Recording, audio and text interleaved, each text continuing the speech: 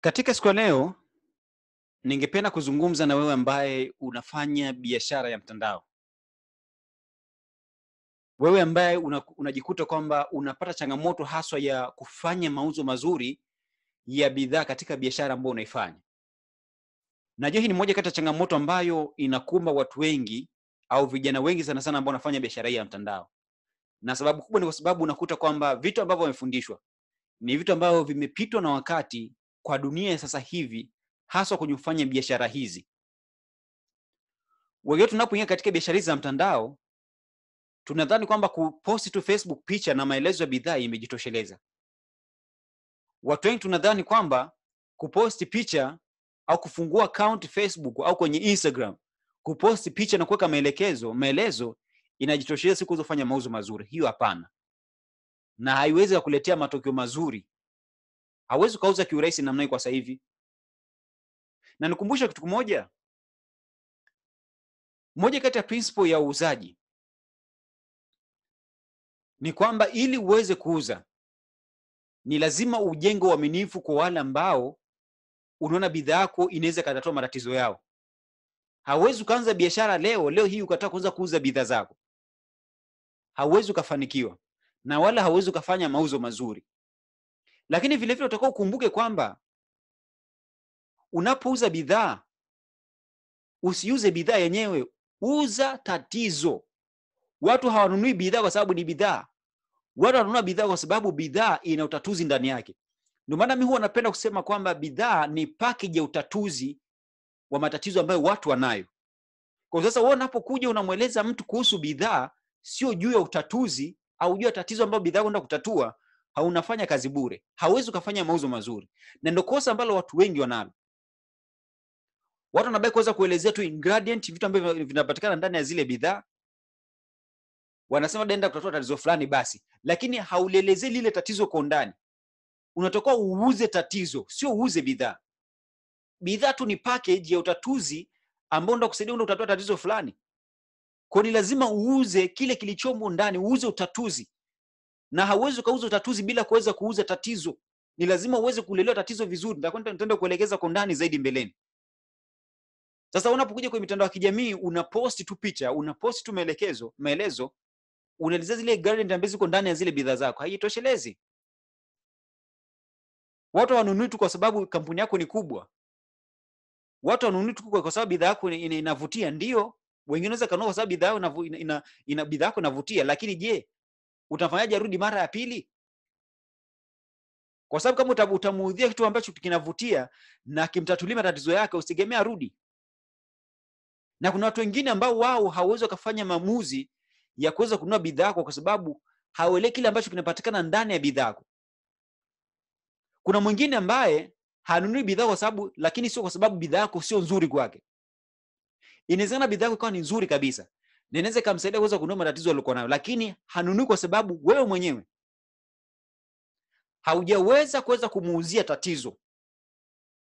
Haujaweza kucreate attention na mtu kuweza kuona umuhimu wa bidhaa ambayo unaiuza. Wewe ni kuposti picha, kuposti maelezo, umemaliza kazi. Kitu ambacho ni kosa kubwa sana ambalo utalifanya kwenye network marketing. Na nikwambia kitu kimoja kwamba katika uuzaji wa bidhaa, usiseme hakuna wateja. Sema unauza kitu ambacho watu hawako interest nacho, au watu hawajaona utatuzi wa matatizo yao katika bidhaa ulizokuwa nazo. Nakumbuka mimi kipindi cha nyuma pia, miaka 5 iliyopita nilikuwa nafanya biashara za mtandao. Na moja kati ya changamoto kubwa nilikuwa nayo ilikuwa ni changamoto ya kuweza kuuza bidhaa.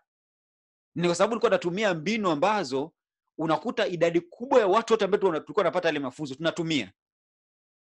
Na unakuta katika uuzaji wetu wa zile bidhaa, katika yale makundi ya watu, wale kila mmoja anakuwa na perception tofauti katika zile kampuni ambazo tunafanya nazo biashara. Kwa ukija kwa style ambayo ile na ukamkuta mtu ana wrong idea au ana wrong perception ya kampuni yenu, hawezi kufanya mauzo mazuri. Kitu ambacho kilinifanya mimi, ilifika kipindi nimekusanya bidhaa nyingi sijafanya mauzo mazuri. Sasa nikaona hapa nitapata hasara. Kinachobaki nini? Sasa naanza kutafuta tu watu niwaingize katika kampuni ameko anafanya biashara, alafu mwisho wa siku nipate commission ya kuweza kuingiza wao katika ile biashara. Lakini mwisho wa siku nilikuja kugundua kitu kimoja baada ya kujifunza, kuelewa vizuri namna kufanya mauzo, namna utafutaji masoko, nilianza kuona matokeo mazuri tofauti na mara kwanza nilivyokuwa najua. Na ndio maana katika swali nataka niweze kufundisha ni vitu gani ambavyo mtu unapaswa kuweza kuvifanya ili uweze kufanya mauzo mazuri ya bidhaa hasa katika biashara ya mtandao. Lakini kabla kwenda mbali, naomba niweze kuanza na nukuu za watu mbalimbali ambao wameelezea juu ya kuuza. Kuna nukuu kwanza inasema kwamba uuzaji mzuri hufanya kampuni ionekane nzuri. Yaani kuna ule uuzaji mzuri ambao unafanya kwa sababu tu umeelezea uzuri wa kampuni yenu. Lakini kuna ule uuzaji mkubwa na mzuri unafanya mteja ajihisi vizuri na mfalme. Unapomfanya mteja ajihisi vizuri na mfalme kutokana na huduma au bidhaa uliyokuwa nayo, ni lazima utafanya uuzaji mkubwa na mzuri. Nukuu ya pili inasema kwamba jenga na watakuja. Fanya kazi kama unatengeneza sinema. Mitandao ya kijamii ni kujenga kitu chako, kukilea, kuwashirikisha na wengine, watakuja na watakaa. Watakuja na kukaa, ina maana wanakuwa ni waumini wako. Hauwezi ukauza bidhaa kama hujajenga waumini nyuma yako wa kuamini kile ambacho unakiuza, wa kuamini kile ambacho unakinadi kwamba ni kizuri. Hata kama kitu chako ni kizuri namna gani, lakini kama hauna waumini nyuma wako ambao wanakuamini au wanaamini kile ambacho unakiuza, hauwezi kufanya mauzo yoyote. Sasa lazima uweze kujiuliza kwamba ulivyo katika biashara mtandao, ni namna gani umejenga kitu chako katika ile biashara, ni namna gani umekilea, kwa sababu you cannot be an expert by doing everything. Yani hawezi kuwa expert kufanya kila kitu. Ni lazima ujenge kitu chako katika ile biashara, kuonesha utofauti, ukilee kile kitu, ushirikishe wengine, na leo unasema kwamba watakuja na kukaa. Watakapokuja na kukaa, ina maana uko tayari kusikiliza kwa chochote kile ambacho utawaambia. Kwa ina maana kama ni kuuza, utauza. Nukuu ya tatu, hauwezi kuuza chochote ikiwa huwezi kusema chochote. Naomba nukuu hizi uzofanya tafakari dogo sana.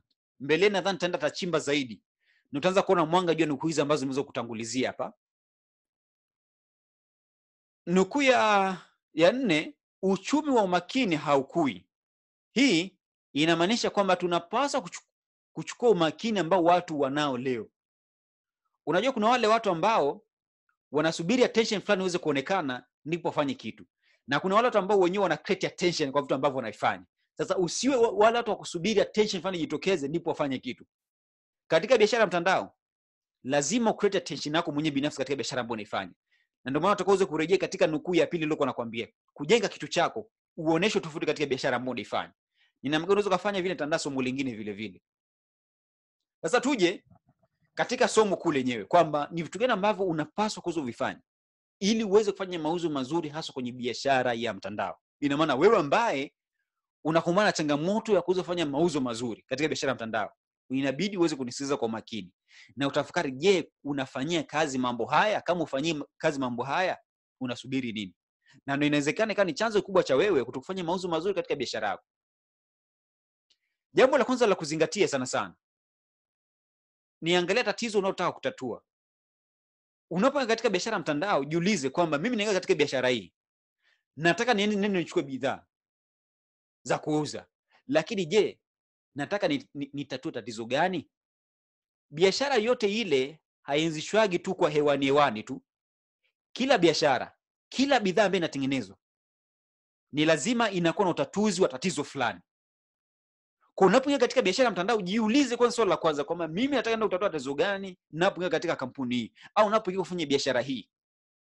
Jiulize kabisa, usipuuzie kitu hiki. Ukishajiuliza swali hilo na ukajua kabisa kwamba mimi nataka ndio kutatua tatizo fulani, kinachofuata chagua kundi sahihi la bidhaa kutokana na tatizo. Kumbuka nikwambia kwamba you cannot be an expert by doing everything. Hauwezi kuwa ni expert kwa kufanya kila kitu. Kwa chagua kundi sahihi la bidhaa kutokana na tatizo.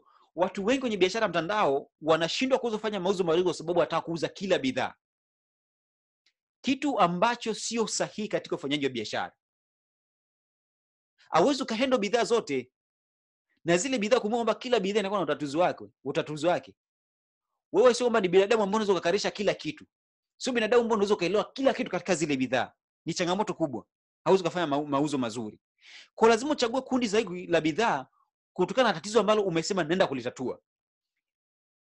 Inawezekana katika jamii yako kuna tatuzi, kuna tatizo la vinywa vya watu, meno yanaharibika. Inaweza kuna tatizo la mambo ya ngozi. Inaweza kuna tatizo mambo ya uzito. Na mambo mengine mengi ambayo utakuwa unajua. Sasa angalia katika ile kampuni yako ni kundi gani ambalo unaona linafiti katika ile tatizo ambalo umeliona. Chagua zile bidhaa. Sema kabisa kwamba hili mimi ndo kundi langu ambalo nalichagua. Mimi mfano nilikuwa nafanya biashara mtandao, nilibase sana kwenye bidhaa za kinywa. Kwa sababu niliangalia katika jamii ambayo nimetoka, watu wengi wanasumbuliwa na meno. Kwa hiyo nikabase katika ile bidhaa kwa sababu ya tatizo ambalo kwa tayari nishaliona. Sasa wengi wetu katika biashara za mtandao tunavyoingia, hatujui ndio kutatua nini. Zaidi tunajua kwamba nataka niende kuuza bidhaa nipate faida. Lakini ndio kutatua nini haujui. Utajua tu labda ukishika bidhaa fulani unasema hii bidhaa inafanya kazi fulani, lakini lengo lako kubwa sana kile ambacho ndio kukitatua haujui. Kundi gani la bidhaa ambalo sana sana unalielewa vizuri haujui. Kwa ukishachagua kundi sahihi la bidhaa kutokana na tatizo ambalo umeliona na unataka ndio kulitatua, elewa vizuri bidhaa zako na tatizo lenyewe. Nimekwambia kwamba mteja hanunui bidhaa kwa sababu ni bidhaa tu. Mteja ananunua bidhaa kwa sababu anaona utatuzi ambao uko ndani ya bidhaa yako. Na siku zote utauza bidhaa kwa kuweza kuuza utatuzi ambao unatatua tatizo fulani kwa wateja wako. Na ndio maana nikwambia kwamba uza tatizo. Lielewe tatizo vizuri. Jua namna kuweza kulidadavua vizuri. Alafu ndio ulinki na bidhaa yako ni namna gani kutatua tatizo lile. Ndio maana nikwambia kwamba elewa vizuri bidhaa. Baada ya kuchagua lile kundi, elewa zile bidhaa vizuri. Na elewa lile tatizo ambalo linaenda kutatula lile kundi lako la bidhaa unaweza kulichagua. Baada ya kufanya vizuri, tengeneza jukwaa lako kwa kuelimisha watu. Wengi kitu hatupendi kukifanya. Tukishaingia katika biashara ya mtandao, tumeshapokea bidhaa zetu, tunaanza kwa mitandao ya kijamii, tunaposti, nitafute kwa namba hii kama unahitaji bidhaa hii. Umemaliza kazi. Facebook hivyo unaposti picha, nitafute kwa namba hii, bidhaa hii inasaidia kitu fulani, nitafute kwa namba hizi. Au unapatikana sehemu fulani. Ofisi zetu ziko sehemu fulani. Unategemea namna gani utaweza kuuza? Kuna nukuu moja nilikwambia kwamba watakuja na kukaa. Wengi wetu katika biashara ya mtandao hatuna watu ambao wamekuja na kukaa. Kwa sababu hatukujenga kitu chetu, hatukikilea, wala hatukushirikisha wengine. Kwa sababu unavyoshirikisha watu wengine, ndivyo utakavyotengeneza jukwaa lako. Utatengeneza waumini ambao atakaa, kwa sababu mtu akija akisimama, ina maana mtu anaweza kaondoka, lakini mtu akija akasimama, alafu akakaa, yuko tayari kukusikiliza. Wengine tunafanya biashara za mitandao, hatuna watu ambao wanatusikiliza kwa biashara ambazo tunazifanya. Na ni kwa sababu gani? Sababu tunataka kuuza kila muda. Yaani tunataka watu watupatie tu, watu wanunue tu. Lakini hatutaki kuweza kuonesha uthamani fulani kwa wale watu ambao tunahitaji fedha zao. Mtu hawezi kununua kitu chako endapo haujampatia uthamani wote kutokana na kitu ambacho unakifanya au kutokana na biashara ambayo unaifanya. Na uthamani wako katika biashara mtandao utaanza kutoa kuelimisha watu. Muelimishe mtu ile tatizo alilokuwa tatizo ambalo umebezi kuweza kutatua. Anzisha jukwaa, tengeneza group la kwenye WhatsApp, tengeneza page kwenye Facebook. Elimisha watu. Jua yale matatizo. Uambie namna gani ile matatizo yanaweza kutatuliwa. Suluhisho inawezekana ni bidhaa yako. Sasa unataka kila muda nauza. Tangazo lako ni kwamba nauza. Tangazo lako ni kwamba nauza. Unataka kununua nione kwa namba hii. Unataka bidhaa nione kwa namba hii. Watu wataona kwamba wewe unachokijali ni fedha, sio wao. Tengeneza jukwaa lako. Elimisha watu. Juu ya tatizo ambalo unalitatua. Waelimisha watu waweze kuelewa lile tatizo, kwa sababu kuna watu wengine wanashindwa kununua bidhaa kwa sababu licha kwamba wanaona matatizo yao, lakini haoni bidhaa yako namna gani inaweza kuwasaidia katika matatizo yao. Kwa hiyo inabidi wewe uweze kuelimisha. Tengeneza jukwaa lako, elimisha kwanza watu, hata mwezi mmoja, miezi minne, bila kugusia chochote kuhusu kuuza bidhaa yako. Yaani wewe waelimishe tu, lakini usiwaambie kuhusu kununua bidhaa yangu au nini. Hapana, achana na hiyo kitu. Waelimishe kwanza, wasaidie. Ndio maana nakwambia kwamba point ya 3, elewa vizuri bidhaa zako na tatizo lenyewe. Na utengeneza jukwaa lako, ina maana sasa anza kuwasaidia waelewe matatizo waliokuwa nayo. Wewe ndani yako unajua kisa kwamba mimi nina utatuzi wake. Pale utaanza kujenga uaminifu, wataanza kuamini. Wataanza muda wengine wanaanza kuanza kuuliza kisa kwamba naweza nikapata sasa utatuzi wake. Sasa wale wanaweza kuambia kwamba na bidhaa hii inaweza kukusaidia. Lakini tengeneza jukwaa lako. Lile jukwaa lako ndiko utapata wateja wako. Usinganganie kwenda kwenye Facebook na Instagram unaanza kuposti watu wanunue tu bidhaa zako. Umewaelimisha, umejenga jukwaa. Kuna watu ambao wanakuamini kwa kile ambacho unakiuza. Namba 5, sasa pale unaweza kusema unauza bidhaa. Baada ya kutengeneza jukwaa lako kwa kuelimisha watu, mwishoni kabisa ndio unaweza kuanza kuuza bidhaa zako. Na kwenye uuzaji wa bidhaa zako isiwe asilimia kubwa kujionyesha kwamba unahitaji sana fedha yao. Sasa wengi wetu unakuta kwamba kutengeneza jukwaa mtu anafanya mwezi mmoja, mwezi unaofuata anataka kuanza kuuza bidhaa. My friend, asilimia kubwa katika utengenezaji wa jukwaa, asilimia 80 base kwenye kuelimisha watu, asilimia 20 base kwenye kuuza bidhaa, ambaye ni namba 5. Ukifuata hatua hizi ambapo najua ni masomo ambayo wengine wanalipia. Ukifuata hatua hizi na ukafanyia kazi, utanipa ushuhuda wake. Kwa sababu ni vitu ambavyo na uhakika vinafanya kazi ukiamua kweli kuvifanyia kazi pia. Kutokana nilivyofundisha.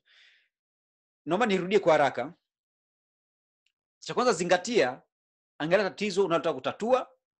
Hiyo la kwanza ambalo nimekusisitiza. La pili, chagua kundi sahihi la bidhaa kutokana na tatizo ambalo unataka kulitatua. Baada ya kuchagua tatizo ambalo unataka kulitatua, chagua kundi sahihi la bidhaa kutokana na tatizo ambalo unaweza kuliona. Namba 3, elewa vizuri bidhaa zako na tatizo lenyewe. Nadhani nimeelezea kwa undani zaidi.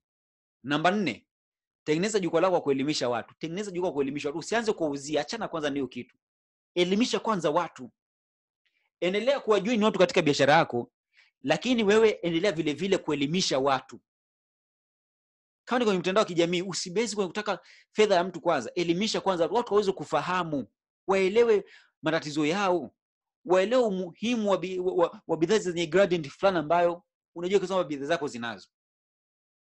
Na mtu unaweza kusema kwamba unaweza ukaanza kuuza, lakini kumbuka nikupa principle ya 80-20 kwamba hakikisha kwamba asilimia 80 hata katika uuzaji wako unazingatia kwenye kuelimisha. Asilimia 20 ni kwenye kuuza. Hii itakusaidia sana. Ulikuwa na mimi coach Lazaro Samwel katika presentation hii ya siku leo. Na kama ungependa kujifunza zaidi, tafuta kitabu cha Ukweli Usiopenda Kusikia na kitabu cha Mwongozo katika Mafanikio. Ni vitabu ambavyo vitakusaidia wewe ambaye unafanya biashara mtandao, na kuna vitu vingi sana ambavyo utajifunza na unaweza kuvirekebisha katika biashara yako vile vile. Hapa nimejaribu kushirikisha kwa ufupi zaidi, lakini tafuta vitabu hivyo viwili, vitakusaidia sana katika biashara zako. Mimi naomba tutoka wakati mwema na Mungu akubariki sana.